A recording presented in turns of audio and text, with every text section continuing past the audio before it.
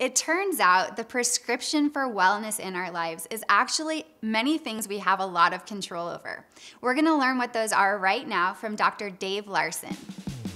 Welcome to Happiness Adventure. I'm Lisa, and together we'll explore ways to cultivate real joy in our lives. Welcome to Happiness Adventure, Dave. Yeah, thank you. I'm glad to be here. You say that lifestyle is the best medicine, and can you explain what you mean by that? Our bodies and our brains are information gathering and processing machines. Yeah. And, every single day, what we do and where we place our attention has an impact. In our brain, whatever we focus on grows stronger. The brain will allocate resources from one neural pathway to a different one based on where we place our attention. So those small decisions of, gosh, what time do I wake up? How do I wake up? What do I eat? What's my morning routine? How do I get to work? Do I listen to something in the car when I'm on there? There's so many opportunities to make little tweaks. Some things lead to emotional well-being, but that actually can reduce stress, which has a huge impact on physical well-being. Yeah. We're not one thing at a time, right? Our emotions and our bodies. And it's all connected, all of it, all the time. Yeah. So how do you see a focus on well-being and lifestyle medicine being different than what's going on in our culture right now? Yeah, I think it's very different. I have Kaiser, for example. And, Kaiser talks about thrive. And yet, if I don't do anything, nothing happens. My doctor never calls me. No one from the team reaches out.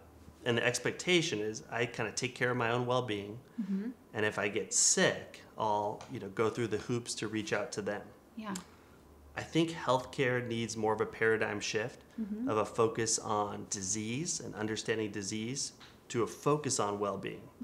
And rather than just leaving people alone to take care of their well-being, say, let's study that. Let's put some time and attention into understanding how good can you feel? Yeah. How good can your body operate? We learn in medical school the first 2 years about physiology, like how the kidneys work, how the heart works. And then the rest of the time in medical training is all about pathology, disease states. Yeah. So, when you get into studies of peak performance or astronauts, there's a little bit of studying how well can we function. Yeah. But that's what I'm really about and what I think lifestyle medicine is about, using those small tweaks in daily habits to actually promote well-being. Yeah. Sure, we'll handle disease if it comes up. Some diseases we can reverse, but the focus is on well-being.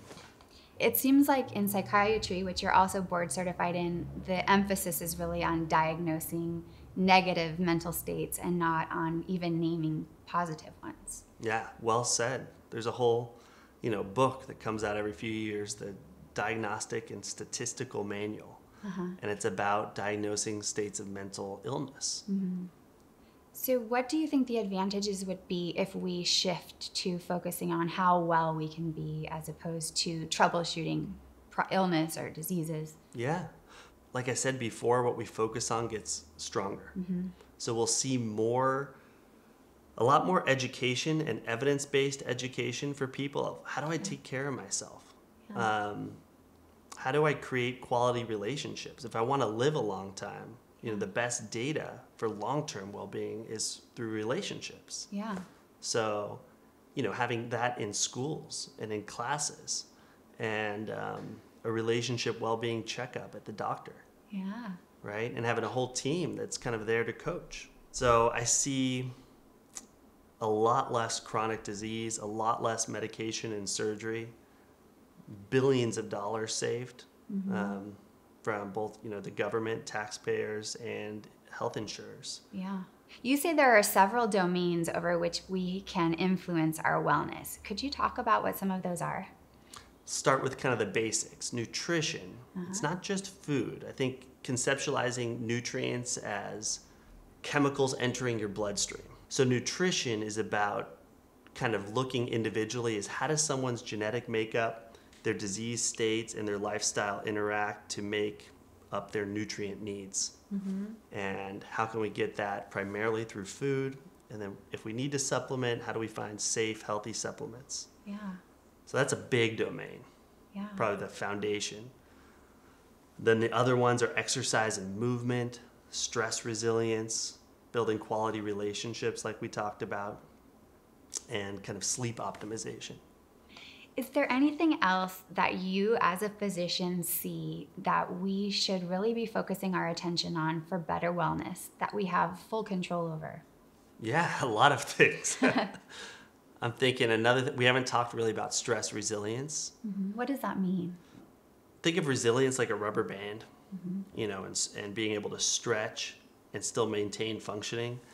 I think a lot of people have this concept that stress is bad, right? It's, stress management, and that's not the case at all. Stress is essential to life, and if you study human flourishing and people who are kind of performing at the best, they always have a history of stress, but it's called eustress rather than distress. That's stress for a good reason. The type of stress you have a goal and you're stressing to reach that goal. The stress of training. The way I see stress resilience training is making sure people are being stressed for the right reasons, and then also over 95% of people have no idea how to relax. Yeah.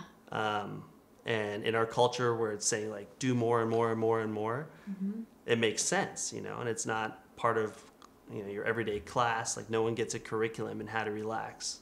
So how do we relax? One hack that I like to teach patients is controlling the rate of their breath. So basically, when are you the most relaxed? When you're in that deep sleep. Yeah. And how fast are you breathing when you're in that deep sleep? It's about 14 seconds per breath. Wow. So like 4 breaths a minute.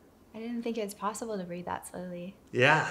And so sure enough, you start breathing that slowly when you're awake, you activate what's called your parasympathetic nervous system, which is your unconscious rest and digest nervous system.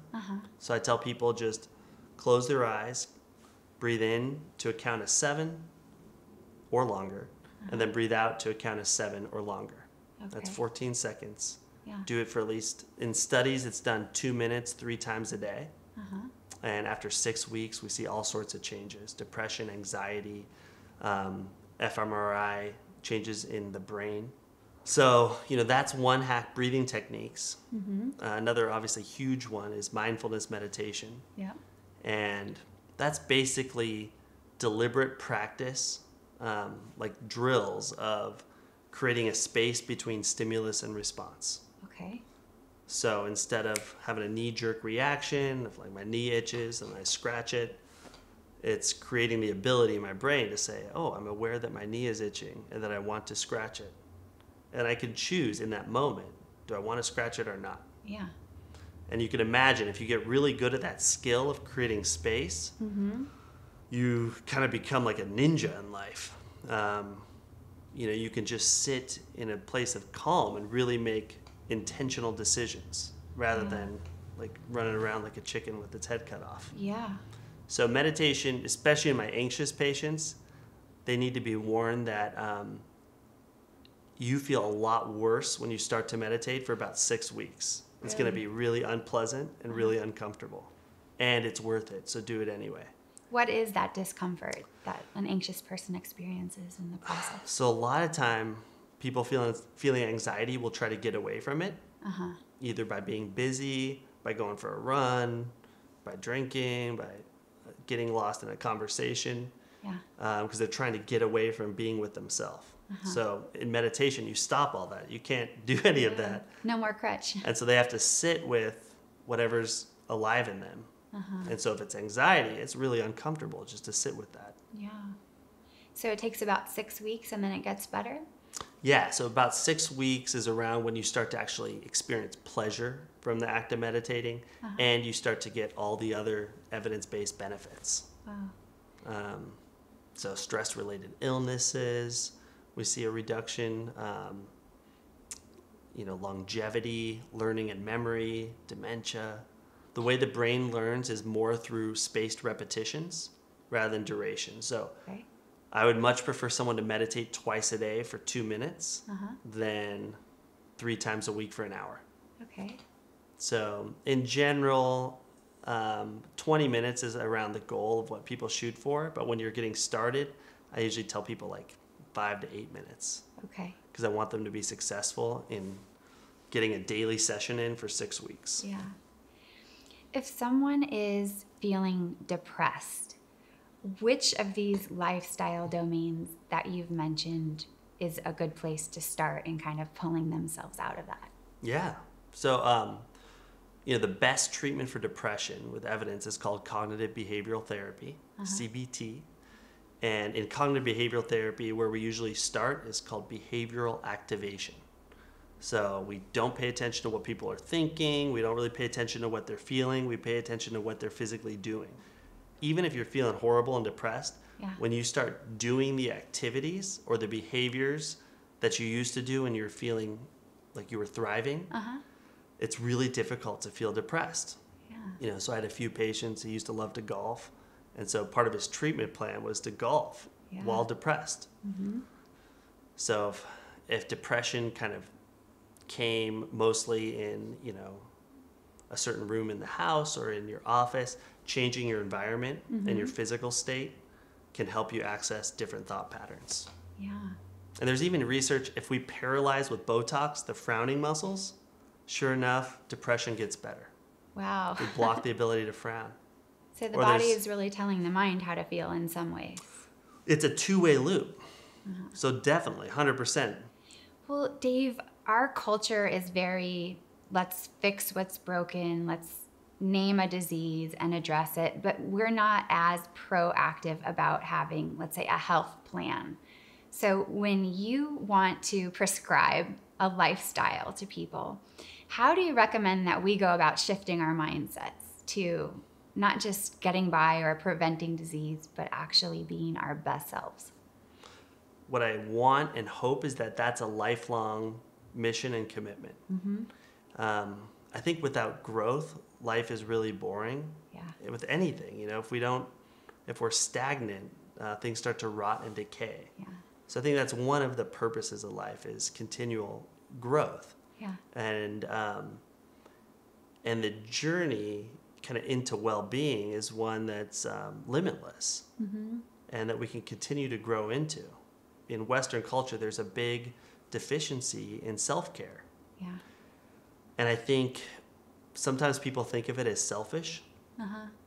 And one of my teachers, he uses the word enlightened self-interest because, I know as a dad, when I take care of myself and my cup's full and overflowing, the quality of my presence with my family is so much better than if my cup is empty. Yeah.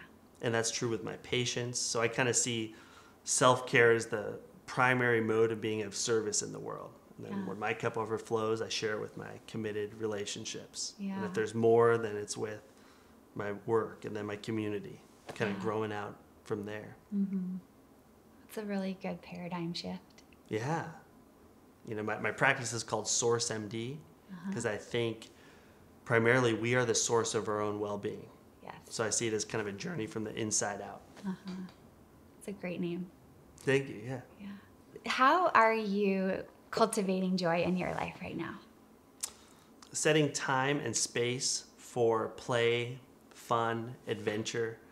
In my career, there's so many hours spent learning, and time becomes such a precious resource that we can fall into this pattern of only spending time on productive things. And that can have a big impact on my own well-being. Right. Physical activity is a big part of that for me. So surfing, yoga, running with my dog.